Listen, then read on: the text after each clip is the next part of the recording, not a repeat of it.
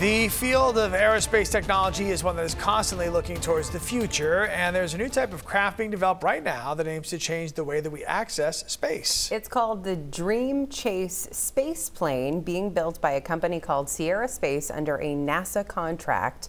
The goal is for it to be a reusable craft that can resupply the International Space Station.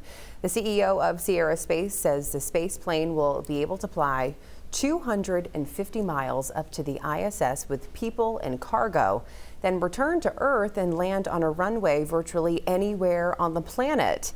It's designed to carry more than 7,000 pounds of cargo and will also be involved in returning research conducted on the space station back to Earth. Right now, the craft is at the Neil Armstrong Test Facility in Sandusky, Ohio, undergoing testing.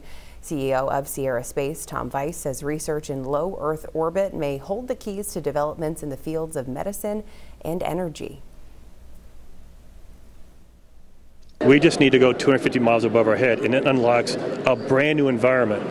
And that environment will unlock cures to oncology, longevity, next generation of energy. The capabilities we provide are going to be critical to any sort of a space mission, whether it's crewed or uncrewed, whether it's cargo, it's commercial, it's NASA, and we're just excited about the future of space right here in Ohio. NASA officials say this new space plane will also contribute to the growth and support of the commercial space industry and companies on Earth looking to build their own space stations in the future.